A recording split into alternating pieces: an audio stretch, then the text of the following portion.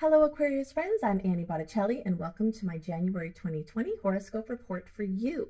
In this video, it is my intention to prepare you for the astrological weather in January, similar to how you would check the weather report before you pack to go on a trip.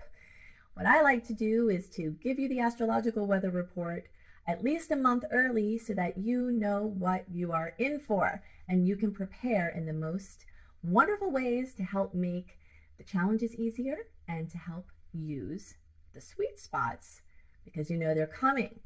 Okay, so overall a very positive month for Aquarius. I'm going to outline the reasons why. There are a couple of spots where there may be a little trouble and I'll point those out to you and offer some suggestions. So the first thing that I want to talk about is how we have this, let's see, movement of Venus through your sign. Okay, there is a massive amount of Aquarian energy this month. Okay, so for the first half of the month, you have Venus continuing to move through your sign. Then for the second half, where are you, buddy? Mercury. Okay, for the second half of January, Mercury is going to come over here and join the Aquarius party.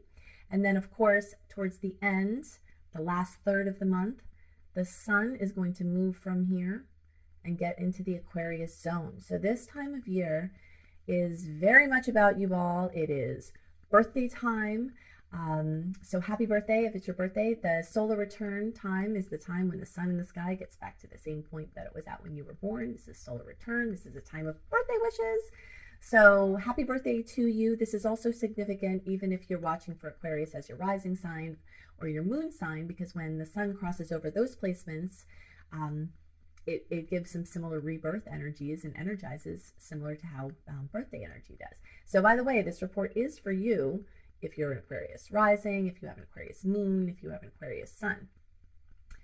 So if you haven't already watched my Making Wishes Come True video, search for Annie, Making Wishes Come True. You'll see my video. It will help you to maximize your birthday wishes and maximize other astrological power periods that you might not even know about to help make your dreams come true.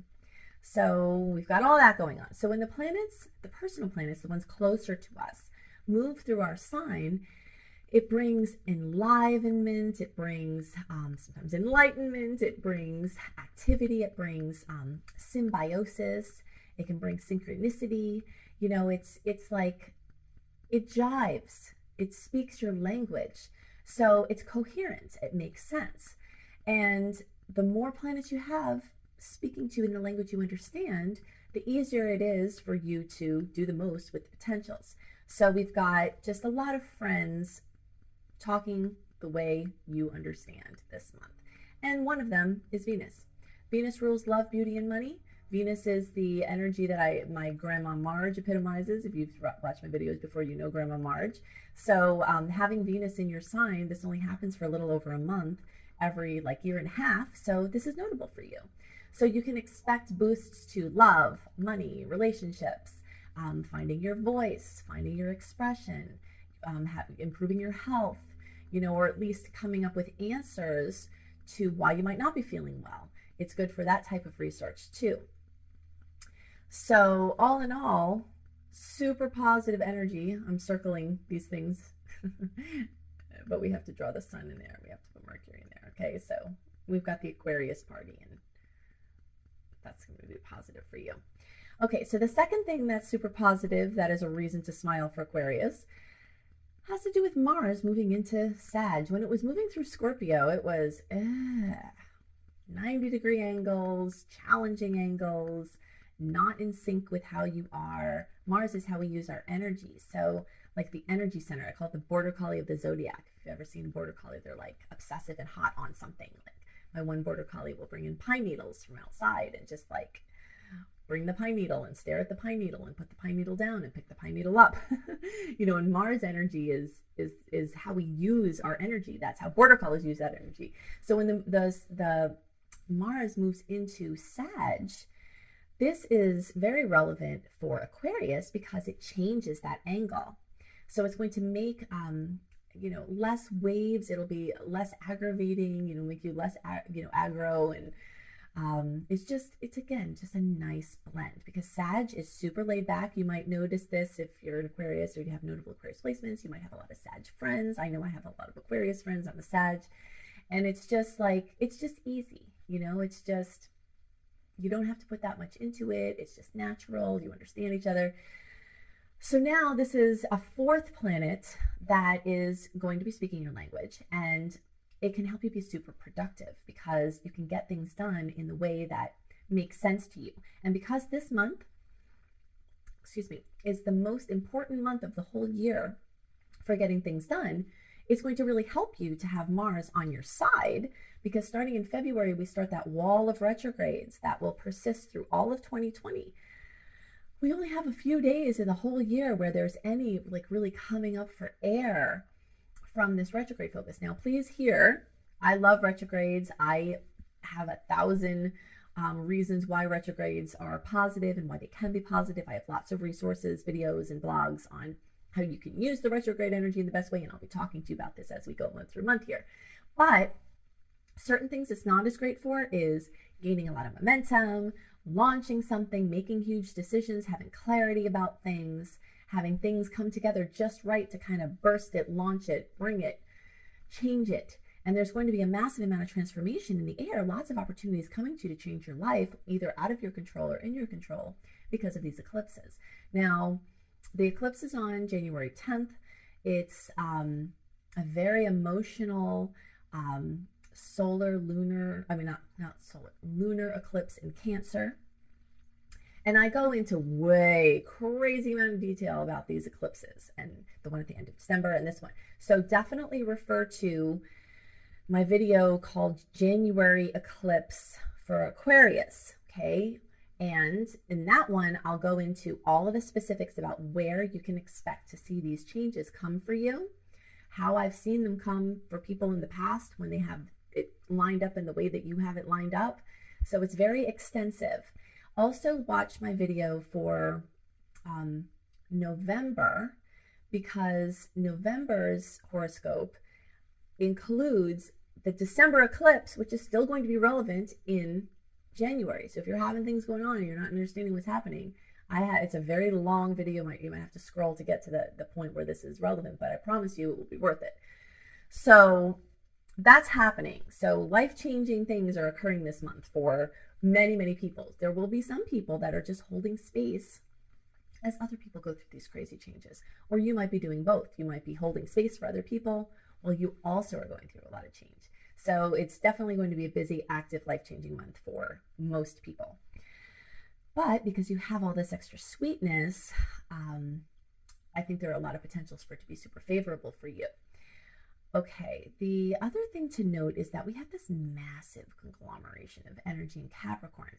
In general, Capricorn energy is not as smooth with Aquarius. It's kind of like two ships passing in the night. It's like, I don't really understand you, but I respect you. That's cool. Like, I get it, but I'm not really there.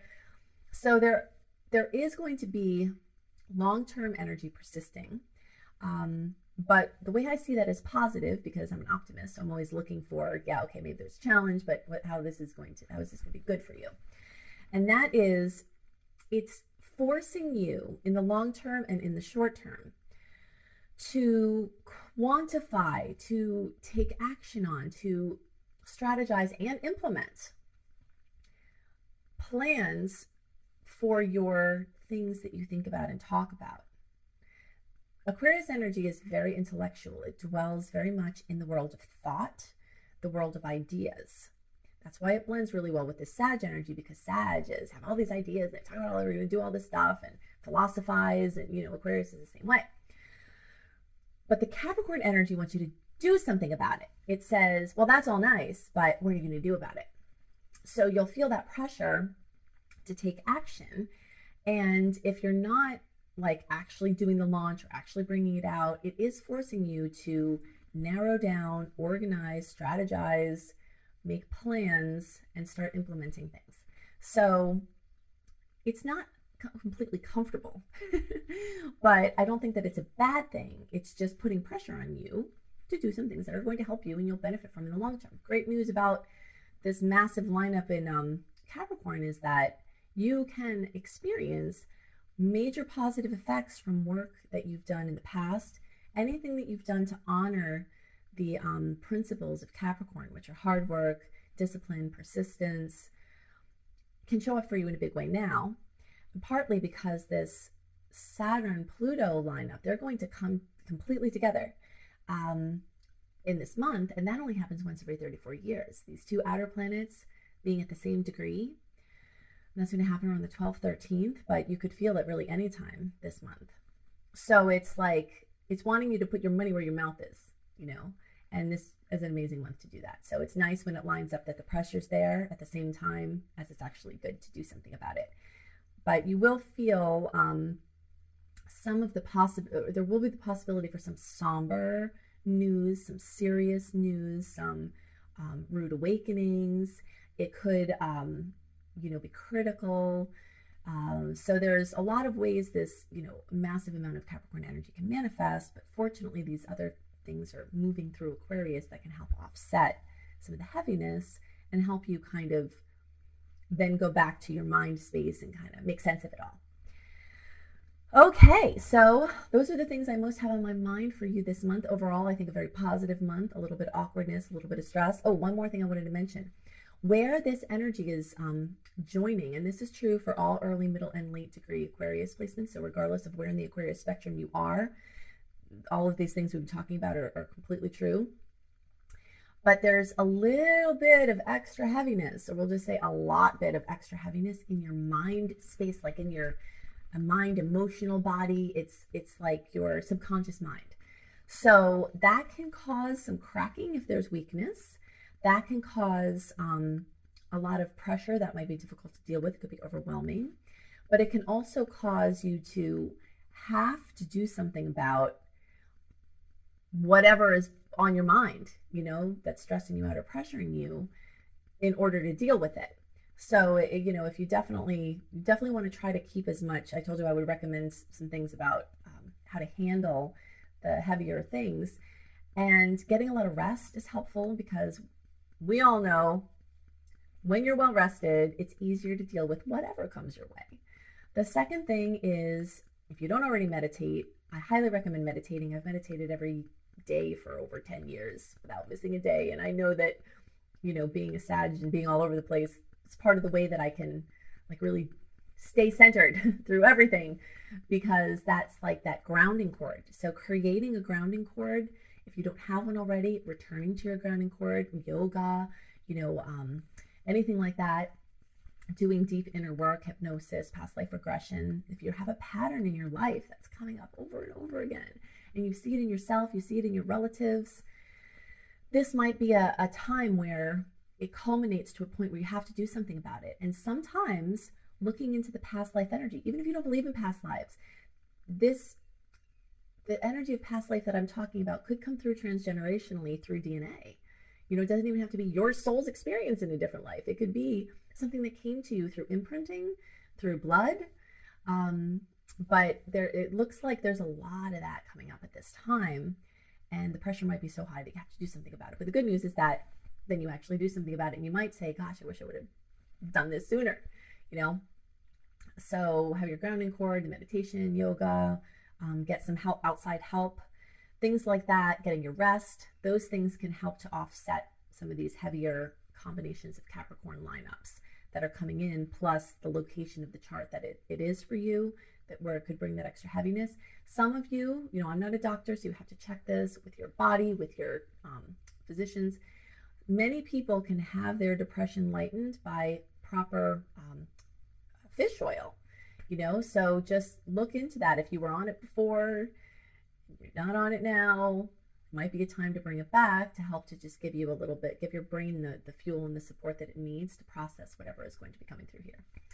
Okay, so make sure that you claim your free access to my 28-day virtual coaching program called Shine.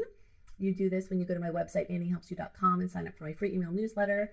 You also get other perks from signing up for that newsletter, which includes a write-up of all of the notable aspects, the dates of the aspect, what you can expect from the aspect, plus a written general overview of the general transits 1 month early in your inbox. You also get that from signing up there at AMIDST.com.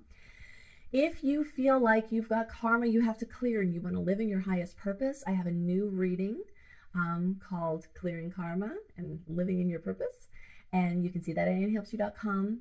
Also, if you want to be a professional astrologer and you resonate with how I teach, then you will love my program on becoming a professional astrologer. You can see this, and you can also see my course called Secrets of a Six-Figure Consultant on my site, AMIDST.com. If you want more things from me from astrology or the astrology standpoint for free, also at AMIDST.com, you can see my blog, which is very extensive.